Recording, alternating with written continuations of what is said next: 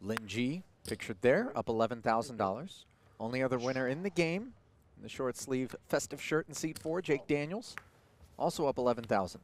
Matt Berkey, who chooses to flat with ace-king. No. Down $5,000.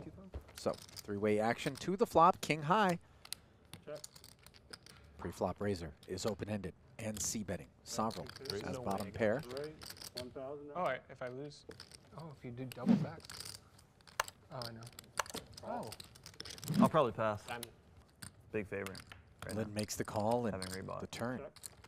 Gives There's many Berkey hours left to go. two. There's many hours left to go. But Berkey choosing to check back, allowing Lynn to take one free pull. oh, And she says all in, gets snap called. Had no intention of leaving here a winner today. Absolutely zero.